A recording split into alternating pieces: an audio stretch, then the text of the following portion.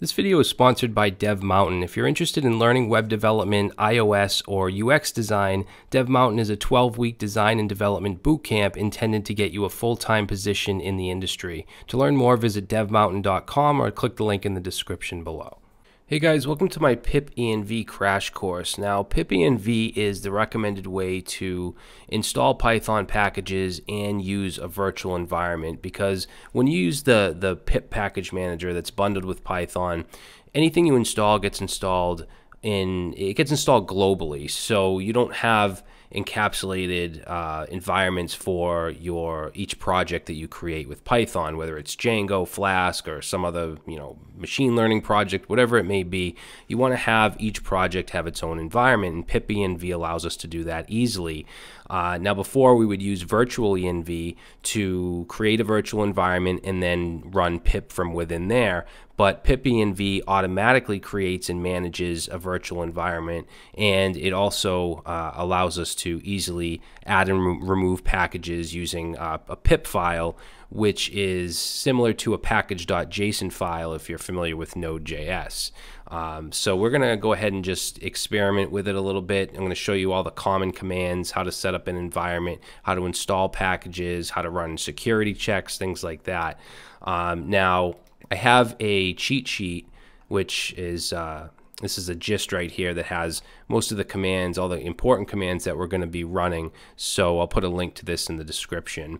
And of course, you need Python 3 installed, so just go to python.org. Right now, the latest version is 3.7.1, but I believe I have 3.7.0 on my system, which is fine.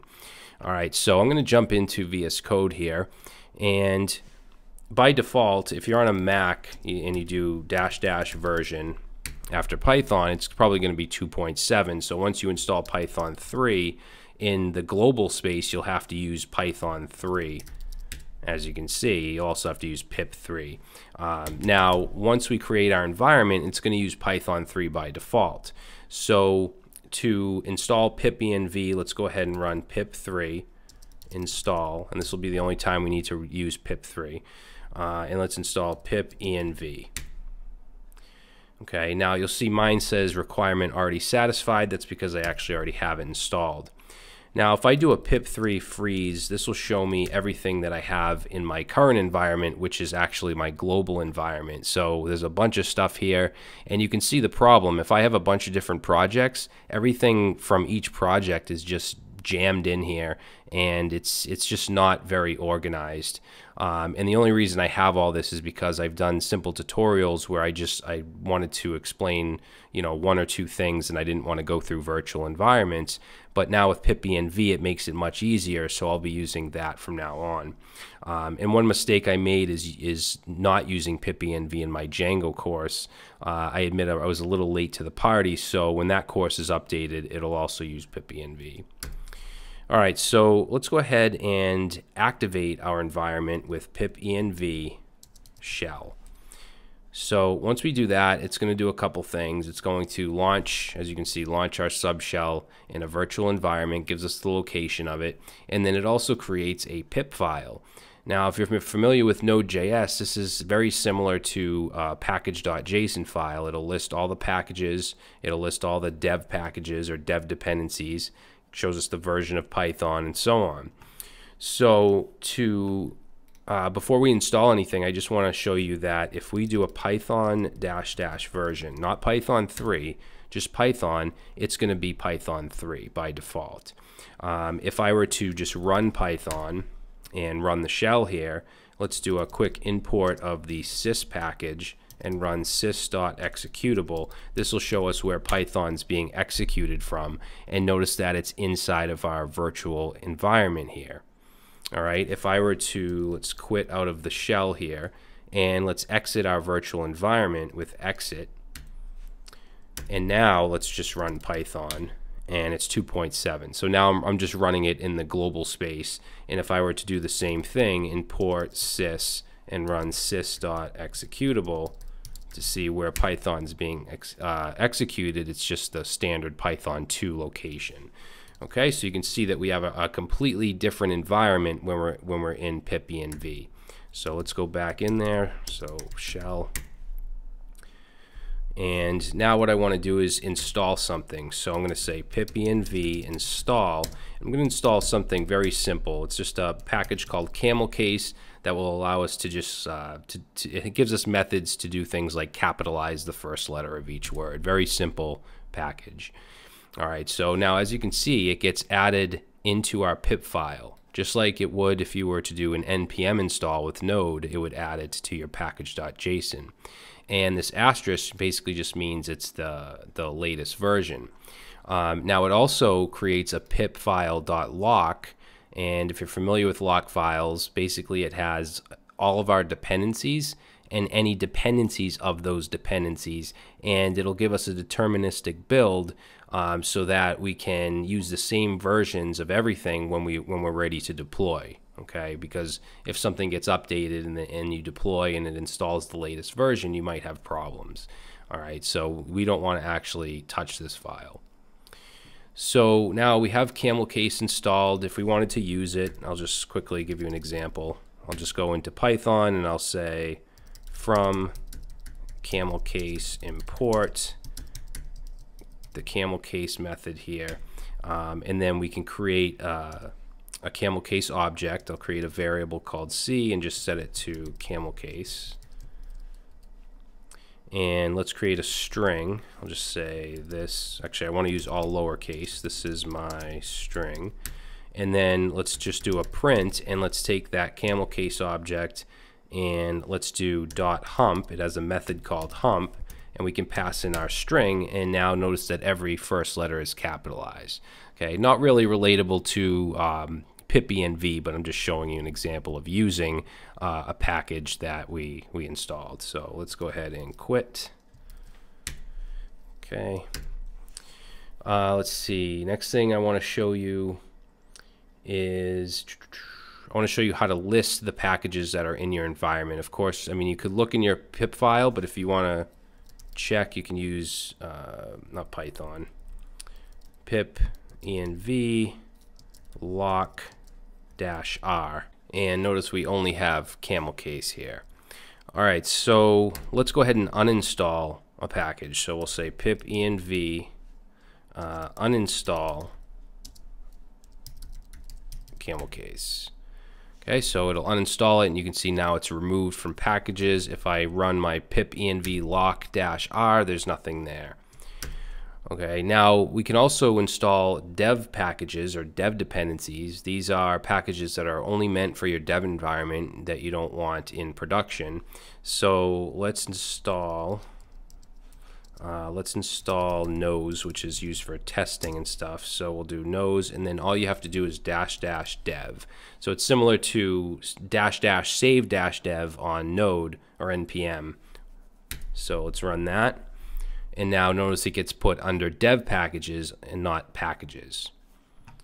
All right, so now I want to show you how to install packages from a requirements.txt file. So what I'm actually going to do is go to GitHub real quick, and I'm going to use the project from my Django course. Whoops. And let's see, I'm going to go to repositories, and I'm going to search for BTRE, and it's this right here. It's the real estate application that we built in the Django course, and there's a requirements.txt file that has all the dependencies that are needed, including Django.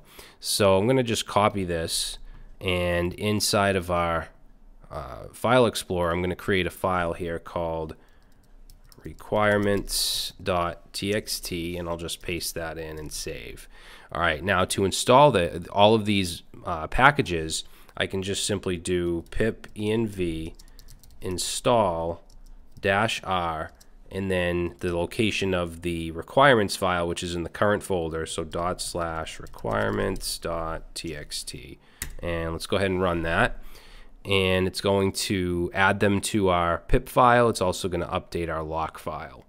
Okay, so let's clear this up, and now we actually have Django installed. So we could create a Django project if we want by doing Django-admin, and let's say start project, and we'll call it test project.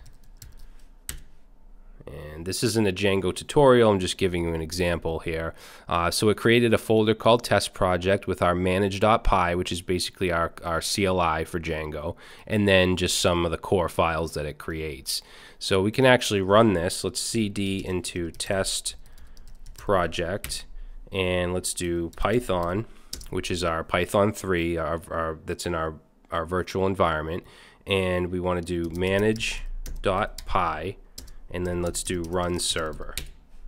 It's going to tell us about migrations that we have unapplied, but we can ignore that. You can see the server's running on port 8000. Let's open it up, and there's our Django project. Okay, so we have that running in our virtual environment. All right, so let's go ahead and stop the server here. I just wanted to kind of show you we could do that. We want to, let's see, where are we? Let's cd back. All right, now another thing we can do is check for security vulnerabilities, and we could do that with pip env check.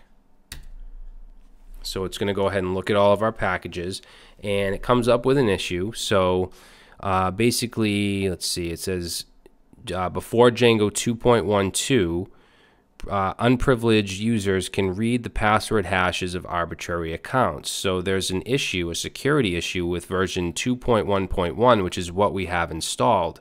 So it's basically just letting us know that, and we should update to the latest version 2.1.2. So let's go ahead and do that. I'm just going to change the version to 2.1.2 in my pip file, save it, and we just simply need to run pip env install, and that will update Django for us. It'll update the lock file as well. And then once that's done, we can run the check again, and that warning should be gone. So let's just go ahead and run pip env check, and now everything's all good. All right, so let's see. The next thing I want to show you is how we can view the basically our dependency tree or graph. So we can run pip env graph, and it's going to show us all of our dependencies and then any dependencies of our dependencies. And we don't have much here, but if you had a bunch, it would show you how everything is organized nicely in a graph or a tree. All right, so let's see. When you're ready for deployment, I'm just going to do something here, and I'm going to reinstall Camel Case. So pip env install Camel Case. And when we install something like this, we get the asterisk, which is just, it means the latest version, right? Now, when you deploy, you want to make sure that you have the version that you're using here in development, because if you just run pip env install on your server, it's going to install this latest version. So what you usually want to do is you want to ignore the pip file and use your lock file. So I'm going to clear this up, and you want to prepare your lock file first. So you can do that with pip env lock. Okay, and then once you get on your server, you can do pip env install, and you can do -- ignore -pip file, and it will install whatever the current version that it was when you installed. Basically, it's going to look at your pip file here, or your pip file lock. All right, so the last thing I want to show you is that we can actually run stuff with pip env without being inside of our virtual environment. So I'm going to go ahead and exit out. Okay, so now I'm just back into my global scope here, and let's say I want to run Python with pip env. So I could do pip env run Python, and it's going to open up Python, and notice it's version 3.7. I didn't use Python 3 like I would have to do globally. Since I used pip env, it's using that, it's running it with that. So if I do an import sys, and we check out sys.executable, it's using our pipenv executable. Okay, so I just wanted to show you that you could do that as well. So I think that's it, guys. I mean, there's other commands, there's more advanced stuff, but this is a nice workflow to create Python applications of any kind, really. And it's organized. You have everything in your pip file. It's like I said numerous times, it's very similar to Node and NPM, which I really like how they do it. So this is definitely what I would recommend doing as opposed to using virtual env. All right, so hopefully you enjoyed this little crash course, guys, and I'll see you in the next video.